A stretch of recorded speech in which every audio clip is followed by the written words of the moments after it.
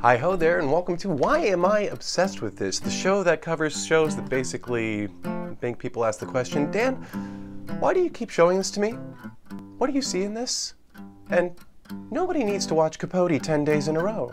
I'm your host, Daniel's sense of nostalgia and memory. That's why I'm dressed in the costume from the last show I was in Minnesota. It was a Star Wars musical. You're jealous, aren't you? Hey, do you like these? These are some shows I've done over the years. Some good ones in there. All of them fun. So basically, we're just going to be covering anything that I delved into a little too deep, where I basically got to the point where I was forced to ask myself the question, why am I obsessed with this? So today I want to talk about one of the mainstays of YouTube culture, and that's something I'm sure a lot of us are familiar with, a little independent video series called Don't Hug Me, I'm Scared. What's your favorite idea? Mine is being creative.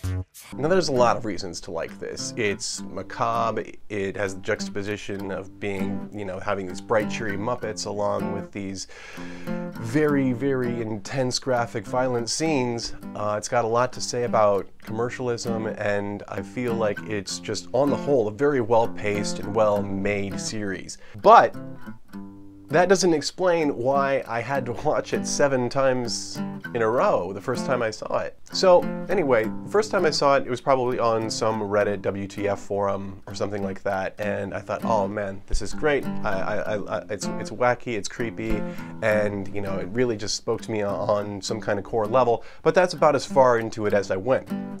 Years later, hanging out with a friend of mine, and he's telling me about how he doesn't really watch Netflix anymore or Hulu. He's basically given up on all streaming services, and he's pretty much transferred all of his watching time to YouTube. And this was very surprising to me at the time because, I wasn't very connected with the YouTube culture. I didn't know that there were actual filmmakers putting out real things on there. So, he asked me, hey, have you seen this thing called DHMIS? And I'm like, obvious. Yeah, no. Those letters do not mean anything to me. So he pulls it up, and about 2 minutes in, I'm like, oh, I know this. I love this. And he said, yeah, have you seen all of them? And I said, there are more. So we took a deep dive, we went through all of it, and at the end he asked me what I thought of it, what I thought I had seen, my impressions, anything I really picked up on. And so, I kind of told him, I got the impression of a story involving the making of a children's type, educational, fun, colorful show. Go and collect some leaves and sticks and arrange them into your favorite color. That kept getting subverted by other interests that weren't as wholesome. Blue. Red. Green. Green is not a creative color. And he seemed pretty satisfied with this explanation, and then he said, okay, now I'm going to show you something to take this one level deeper. And that is when I was introduced to this guy. That's right, Matt Pat, this one's about you.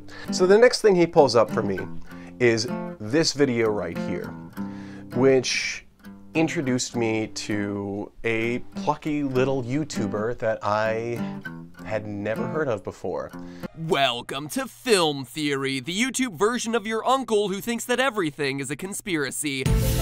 Why yes, Uncle Bob, I do think it's strange that you never see a baby pigeon. And after I got over the initial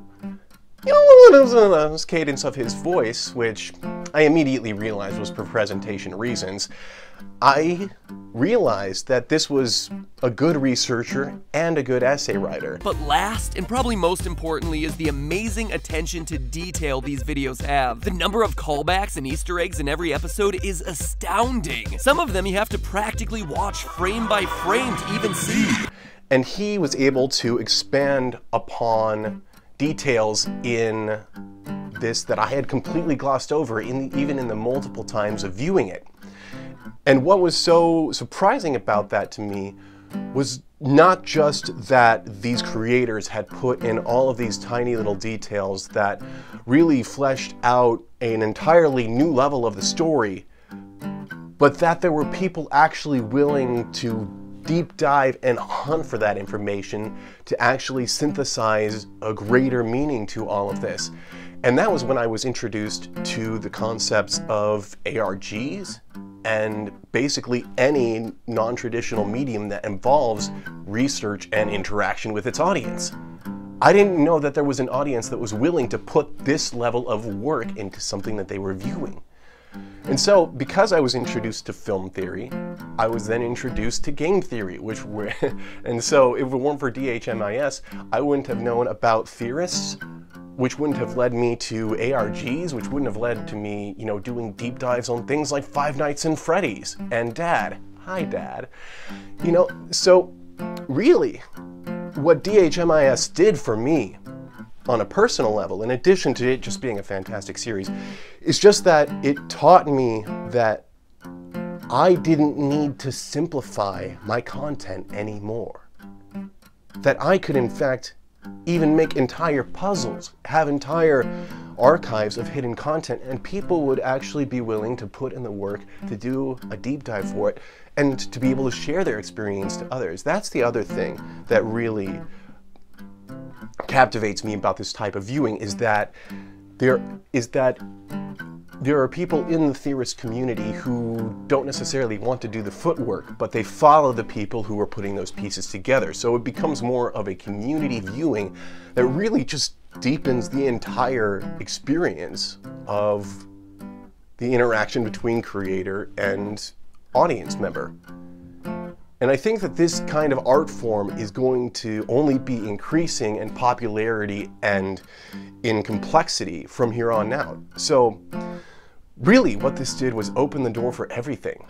It basically taught me that there was an entirely new kind of content that was geared toward my overthinking side of my brain and would let me put any weirdness I wanted out there as long as there was a reason behind it.